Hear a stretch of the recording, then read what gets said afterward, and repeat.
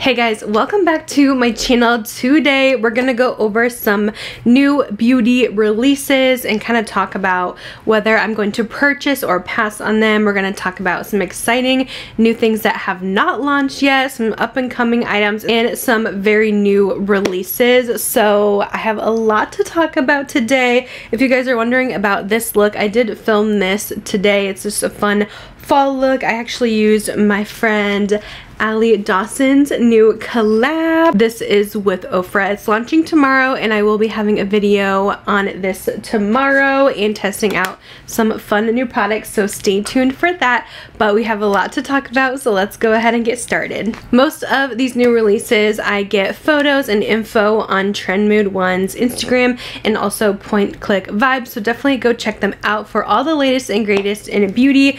But I have to start off with this Colourpop collection because as soon as I saw this sneak peek yesterday, I was freaking out, just so excited. So they actually are doing a collab with the Haunted Mansion, and I think it's centered mostly along like the new Haunted Mansion movie, because they do have the new Hatbox Ghost, it looks like here, which I know they did just recently add that to the ride as well. But I just saw the movie a couple weeks ago. It was so good, and I'm actually going to Disney World next week to celebrate fall and Halloween, so this is coming at the most perfect time. I'm actually doing a Haunted Mansion kind of inspired outfit for the Halloween party, so as you can see, I'm really excited about this collection.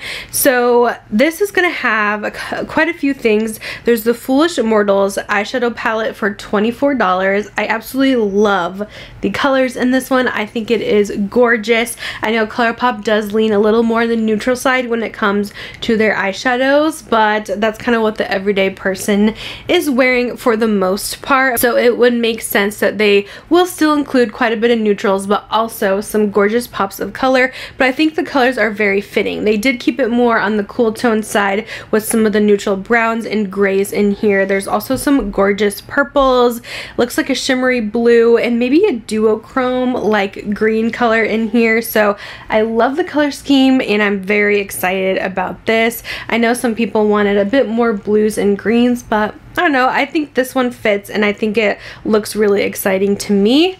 They're gonna have some Super Shock shadows as well, which these are stunning. Looks like possibly a more duochrome white, a fun blue shimmer, a purple shimmer, and maybe this multi-chrome like navy blue. So excited to see those up close and in person. There's gonna be a few ultra matte lip colors as well in the collection, and a really fun pH changing glossy lip color. And lastly, they have a glow-in-the-dark glitterly obsessed gel for $10, which I think is going to be so fun. So I am all about this collection. I feel like Colourpop has slowed down a little bit on the new launches, so we'll see if that pattern continues, because for the longest time I was uploading a Colourpop video almost weekly, and it's actually been a while since I have done one. So yeah, I'm very happy to see this launch. I want all of it. Now I think they are sending my package out tomorrow, so I probably will not get this until Thursday at the earliest. So I will not have a video up before the collection. I don't honestly know if anyone will unless they live in California. So if you do want to buy it right away, you can use my code 5LeahJanae to save. Colourpop usually has a pretty good formula to me, especially with their Disney collab, so I feel like it's gonna be a good one.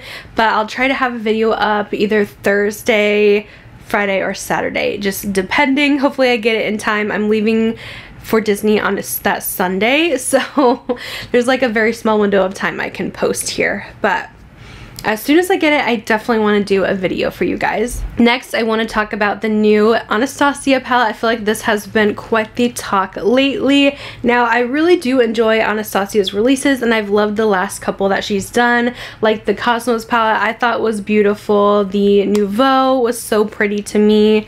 So I really like her palettes. She is coming out with their Holiday 2023 Fall Romance palette.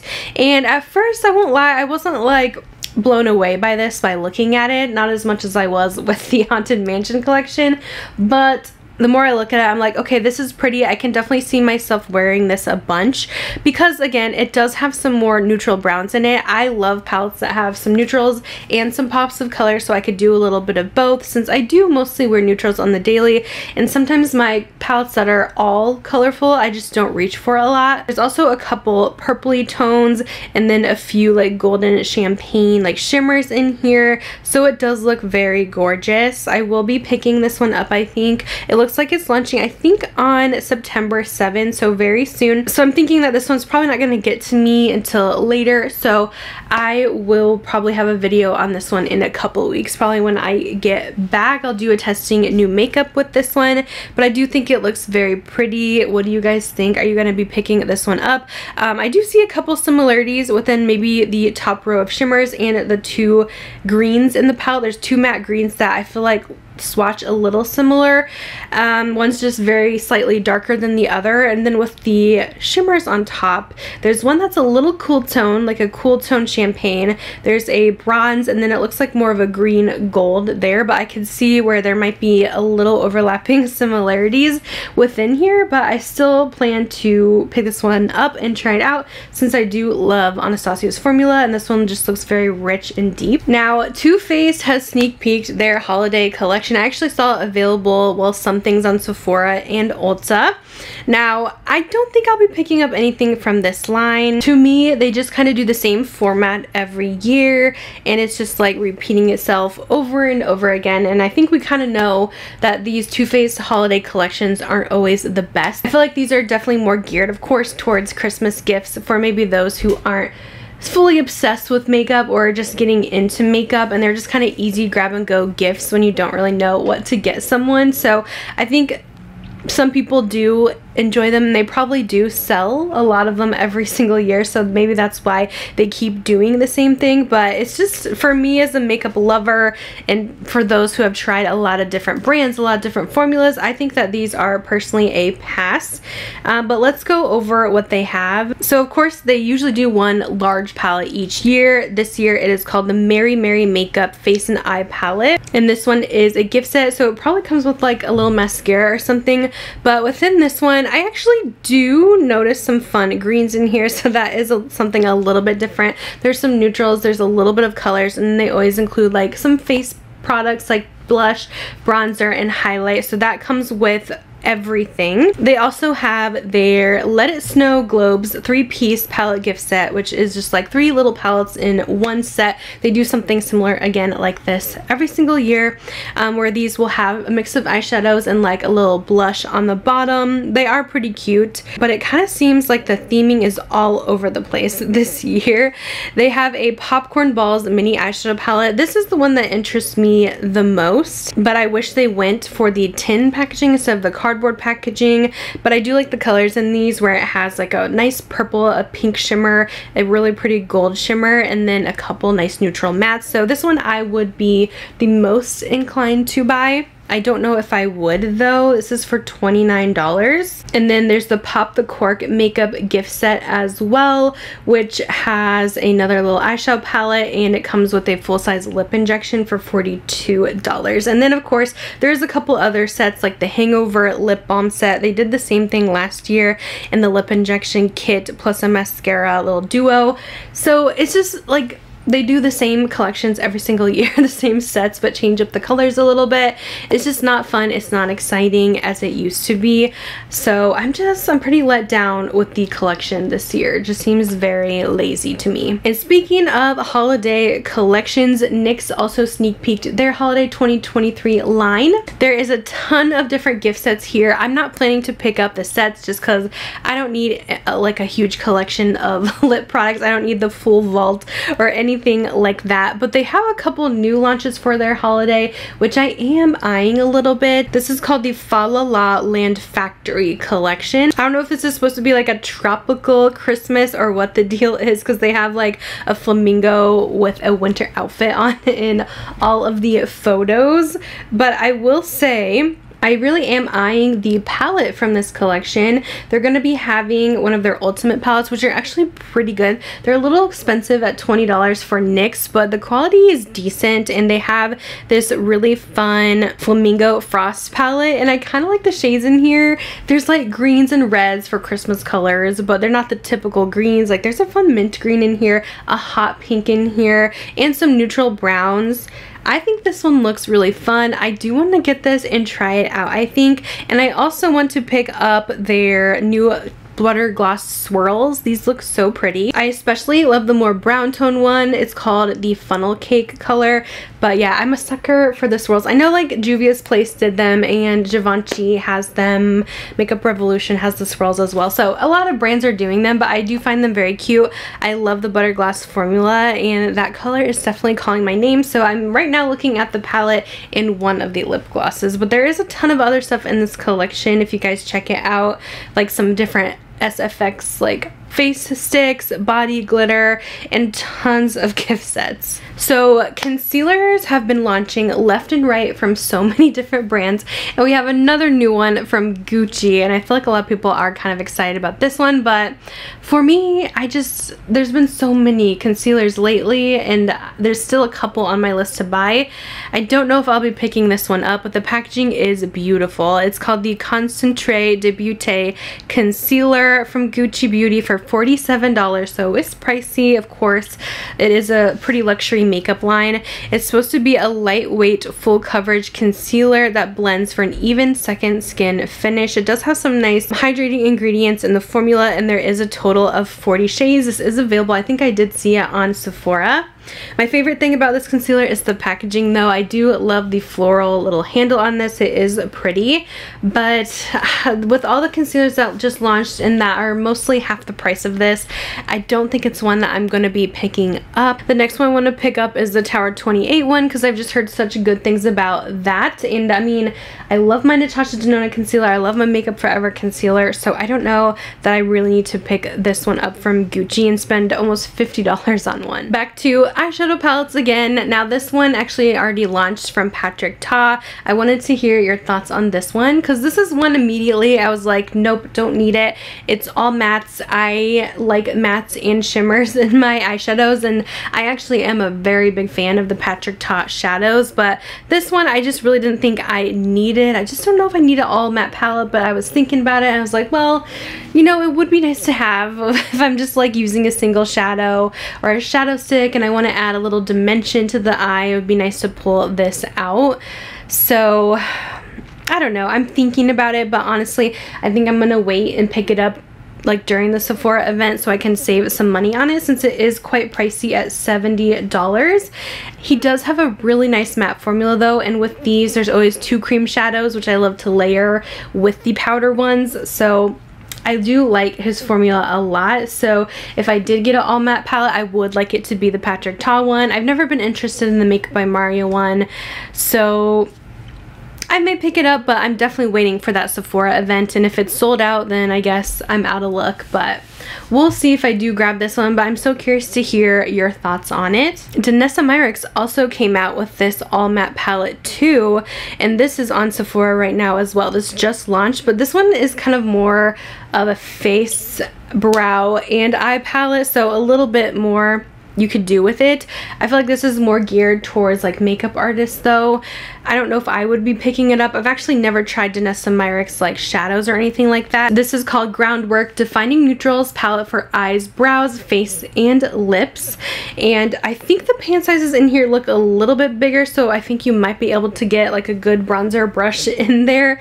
But just going off of the tones here with these, I don't even know if personally any of these shades would look good on me for bronzer. Maybe I could make it work for brows, but I just don't see myself getting like a ton of use out of all these colors. But if you're wanting something that's maybe more multi-use and you're thinking about the Patrick Ta, maybe the Danessa Myricks would be one to grab for instead, because there is so much that you can do with it. Of course you could do that with the Patrick Ta palette as well, but it's going to be difficult to use that one as a bronzer since those are going to be much smaller pans, it looks like. I don't think I would pick this one up. It's $65. These all matte palettes are just not not really calling my name. I wanted to throw in an indie palette in the mix as well. These are like independently owned brands that you often will not find at Sephora and Ulta. They're usually pretty small businesses, and they really have some of the best eyeshadow formulas. So I've been really trying to get more into trying more of these brands, and this palette from Bella Beaute Bar has caught my eye. I've been really wanting to try this brand for a while. They have this gorgeous like smoky purpley taupe palette, but it's like so many shades. It's so huge, and I do not like big eyeshadow palettes, so this one's like the perfect size, and it's really fun for Halloween. It's called Basic Witch. At first I was like, this looks a little bit bright. I feel like the hot pinks in here are throwing me off, but I saw Betty Jean do swatches on this one, and it actually looks so beautiful. So this might be my first purchase from Bella Beaute Bar. I just really want to try out their formula, and this just looks so fun. It is very colorful, but I like that they have like a dark gray matte in here too. I could use that to go a little bit more neutral, but there is some fun pinks, some purples, greens in here, and some very fun kind of witchy shades, like bright witchy shades. So I might have to grab this one. It's going to be launching September 8th, and it's going to be $65. It says it has 9 mattes, 4 multi-chromes, and 2 duochromes. So I don't know, this might be my first one from them. I also wanted to mention Gourmand Girls because they have a pretty cute palette coming out too. Another brand I still need to try. This is their Secret Grove palette, and this does look pretty cute for fall. It literally has like all the fall leaf tones with this mustard yellow, some olive greens, there's some reds in here, maybe like a hot pink again. This must be like a recurring theme here with the hot pink, and then this gorgeous silver metallic. Oh my goodness. So this looks beautiful. I don't know if I need this one. The colors are kind of similar matte wise to what I have in Allie's palette here, so I don't know if I need this, but it does look so stunning, and it is a beautiful color story. I wish it maybe had just a couple more shimmers in here. I'm kind of waiting for the perfect palette for them to release, and I think they have some exciting ones coming up for Halloween, but this is very beautiful. It's available now for $29.99. Now Kosas is actually launching their first eyeshadow palette, and I have to say I was pretty let down at seeing the colors in here, but it's also kind of not surprising for the brand. Kosas is like, I feel like more of a no makeup type of more natural brand, and so they came out with the Kosas Undressed eyeshadow palette, and it's talc free, 7 matte shades, and only 1 shimmer in this one, and it's $40, vegan and cruelty free, recycled packaging. I'm just not excited about the tones here. Now don't get me wrong, I love a good neutral palette, but this one is just very boring. I feel like the very top 3 mattes are gonna look way too light on the eyes. I feel like I wouldn't have much to do with them, and it's not really going to flatter most skin tones. I feel like it's mostly going to work for maybe fair, light, and medium. It's iffy on the medium. And then 1 shimmer, I don't know, I need a little more from that. I don't expect their shimmers to be that great. Just judging from the swatches, it doesn't look that exciting. So this is an easy pass for me. I definitely have a lot more exciting neutral palettes out there, including the new Natasha Denona one that just came out. So very easy pass. What are your thoughts on this one? Again, it retails for $40. It should be available now. Let's talk some perfume and body care, because you guys know I'm kind of a fragrance junkie.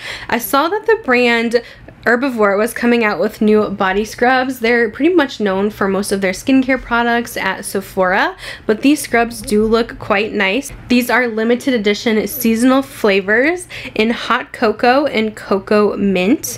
The hot cocoa sounds so good. I'm wondering if they'll have like a set for these, but right now they're going to be $24. It says they're super hydrating with coconut oil and nourishing cocoa butter. They sound really nice. I would definitely pick one of these up if I can find it at Sephora, preferably the hot cocoa one.